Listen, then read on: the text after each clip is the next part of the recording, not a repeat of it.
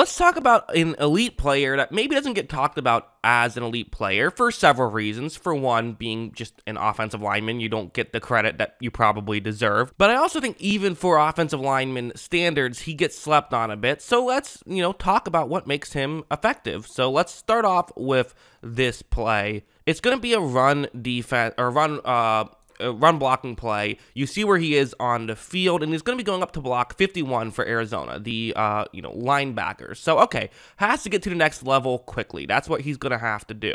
Look at how right when his play begins, he basically immediately is up to that next level, and he has the hand placement that he wants. I mean, this is a great situation right away, and now you're not even blocking a defensive lineman, you're blocking a linebacker. So because of that, watch him move him very far out of the way, and he did his part to create a window for the running back to get through. These are the kind of plays that Darrisaw does very consistently. And again, for offensive linemen, one of the things that makes offensive lineman film studies a little bit difficult is the fact that, every offensive lineman's going to have good plays and bad plays. It's really a consistency thing. To me, this is not just a good play. It is a great play, and he does these great plays consistently. If you look at his Pro Football Focus grades, you're going to see that so far through 2 seasons, his first year, didn't play as much, only 652 snaps, but still graded out well in those snaps, much more as a run blocker. The pass blocking was kind of,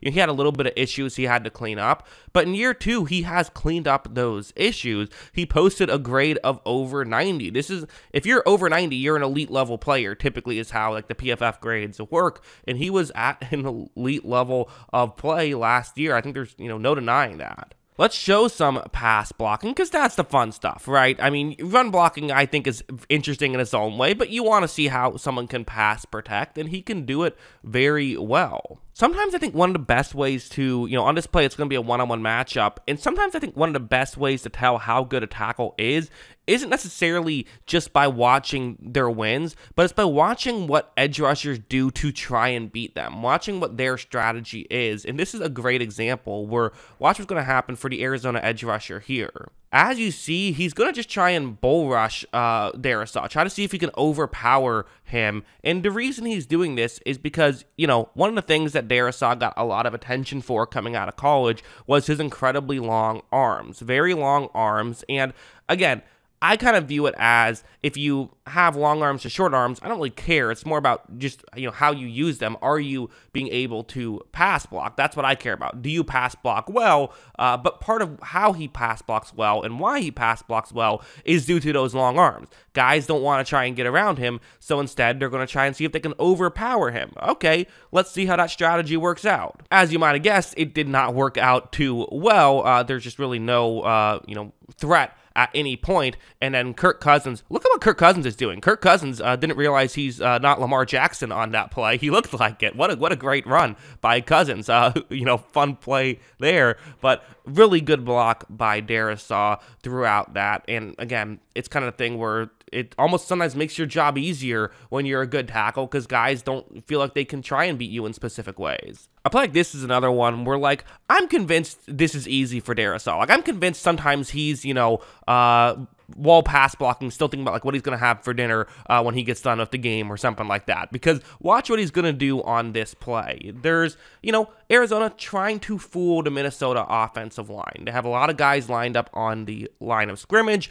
47, which is the guy Darrisaw probably is, looking at the closest, is going to drop back into coverage. But so this already could fool you because you're supposed to always block from the inside out. That's how you're supposed to do it. But still, you're a tackle. You're expecting the guy who's, lined up towards you be the guy you end up blocking. However, first off, Darrisaw notices this very well, and good job by his guard to make sure that Darrisaw had it, but Darrisaw does have it, so already in pretty good position, and using his right arm to, extended to keep the defensive lineman who's trying to pass rush here further out. But okay, it's basically a one-on-one matchup at this point. What's going to happen? Well, again, as you see, Darrisaw, he makes it look easy. That just feels so easy for him, how he's simply able to make that work. And when you're pass blocking guys consistently one-on-one and making it look easy, yeah, that is kind of one thing that if you do that, I'm like, okay, you're probably an elite level tackle at this point, I think. Also, this one's a fun one. So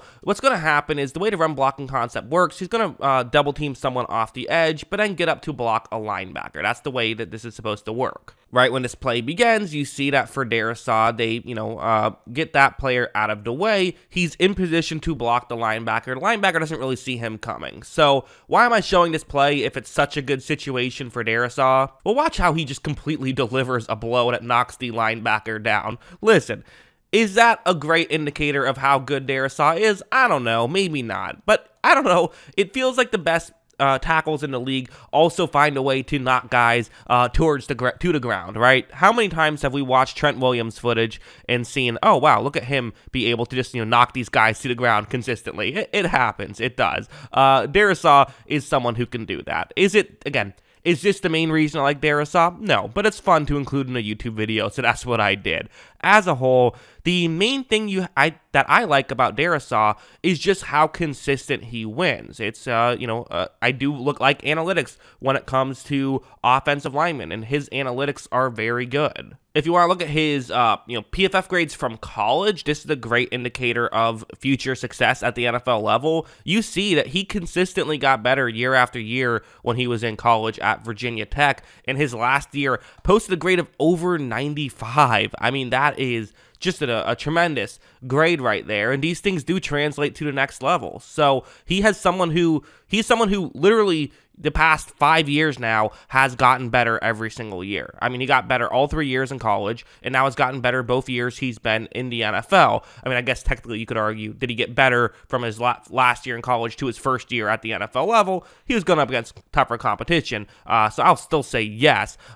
So every year he's, in either faced a harder competition or gotten better, or debatably both, which is just incredibly impressive for someone like Darrisaw. So as good as he is now, if he doesn't improve, it would be a rarity for him. It's totally possible that he could continue to grow and get better as a player. Now, that might feel a little bit crazy because, I don't know where else he really has to go from here. His technique is pretty perfect. His, physicality is pretty perfect at this point. I don't see how he could get better, but you know what? I'm also not betting against him getting better because he's already consistently done it, and it makes you start to wonder, I'm not saying this is going to happen, but it makes you start to wonder, could there be a Trent Williams-esque run in him where he does continue to take that next step and not just become one of the great tackles right now, but become the great tackle right now? Is that in the cards?